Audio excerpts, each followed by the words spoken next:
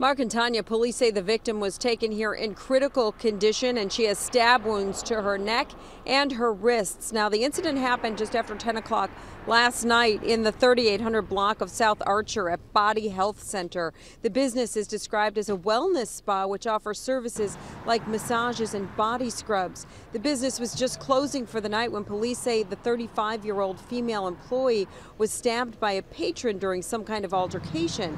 The circumstances surrounding it are unknown, but the woman was stabbed multiple times. Several police units were on the scene overnight collecting evidence inside and outside the business. Now, this morning, the incident remains under investigation, and so far no one is in custody.